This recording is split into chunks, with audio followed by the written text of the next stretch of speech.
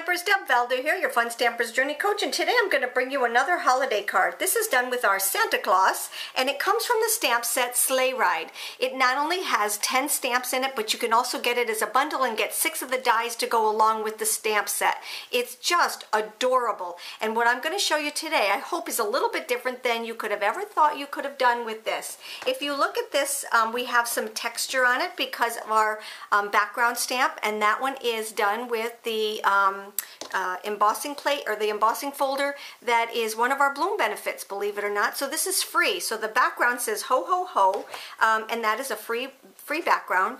And then if you can see this, and I don't know if you can or not, but his little beard, I always tell people to you got to touch the man, you got to touch him because he's all texturized, and I'm going to show you how to texturize him as we go along. All right, really simple card. I added one of our new little bow, or our little flowers, our little poinsettias on it.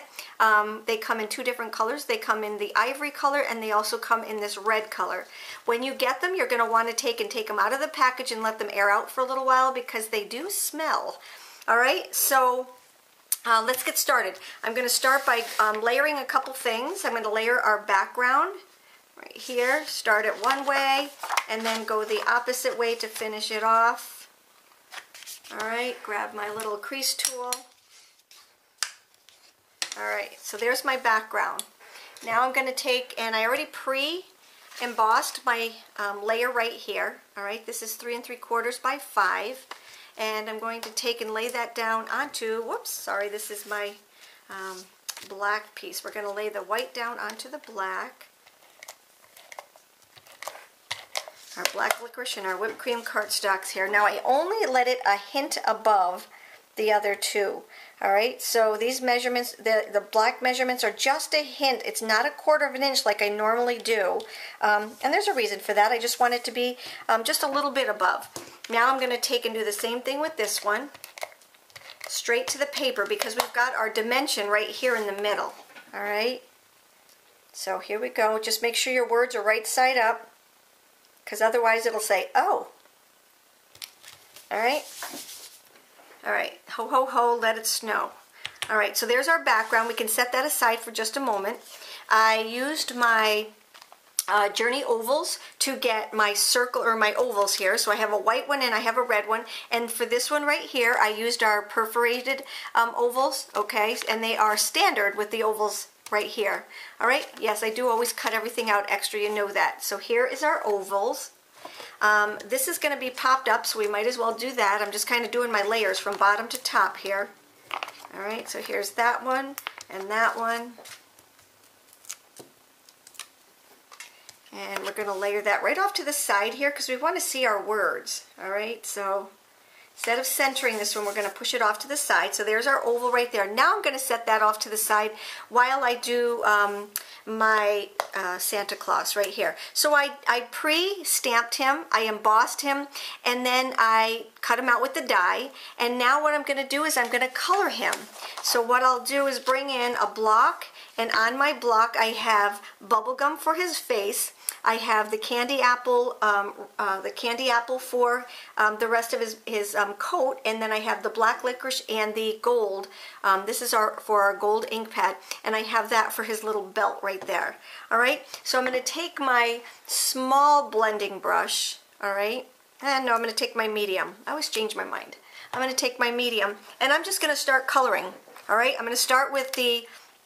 Now for this, I don't need any of the Fusion Blender because I want it to be nice, strong colors. All right, so I'm going to take the bubble gum for his face. And I'm just going to start coloring.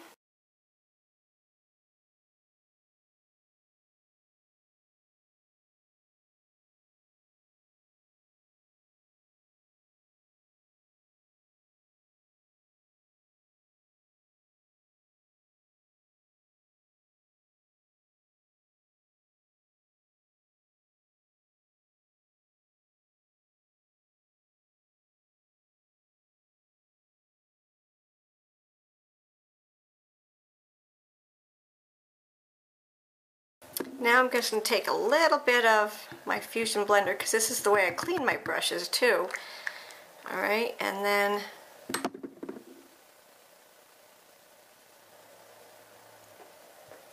I want to get some of that that gold on here. And I didn't want any black in there.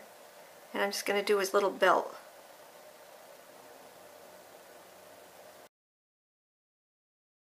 Alrighty, now that we have all of that done, what we're going to do now is to get our round tip brush, and his face will lighten up.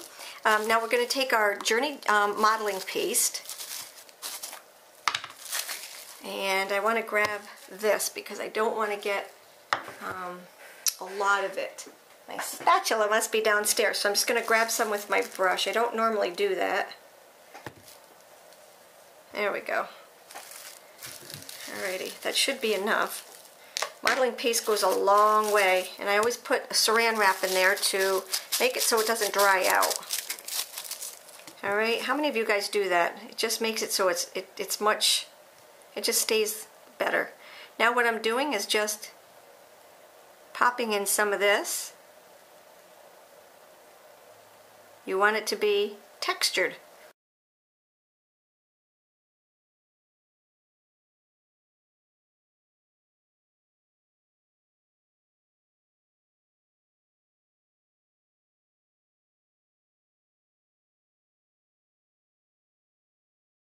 So I'm going to take my bloom tool and I'm just going to clean him up just a little bit.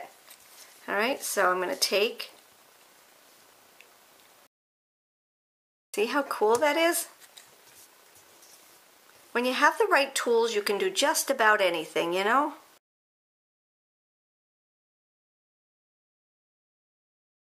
Alrighty, isn't he so cute?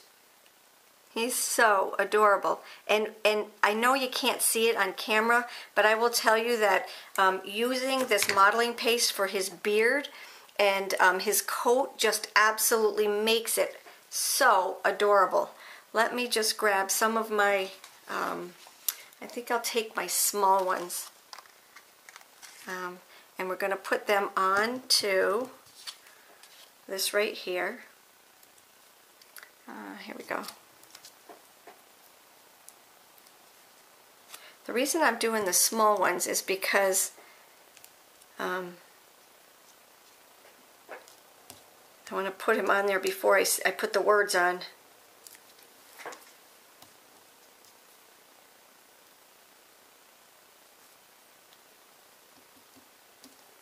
Isn't he so cute? Alright, let's get this stuff out of the way because I have some stamping to do. Bring in my black licorice and my words. Don't stamp them upside down or it'll say oh, oh, oh, oh. Alright, we're going to stamp the word ho, ho, ho right here. Good. Alright, now let's put the top back on that. And I need to find my brush again and my paint palette. And I'm going to color in the words. And this is what I love about our coloring products. I just saved myself a boatload of money because I don't need to purchase markers, because we have all of our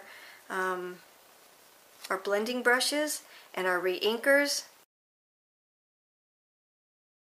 There we go. There we go. Isn't that adorable? I always leave some Fusion Blender onto my, so it conditions it while it's just sitting there doing nothing. Alright, so now all I need to do is to add some of my Easy Glide there. Add him to the top like this. I'm actually going to lower him just a little bit so that I can take my amazing Journey Craft glue and add one of my flowers. So I add it to that, and I add it to that, and the two will meet. And there's my card for today. Isn't it the cutest thing ever? I just love it. I think it's adorable. Anybody would love to get that. So it needs to dry, and it needs to just dry. It's just so, it's so adorable. Take care, have a great day, and thank you for stopping by.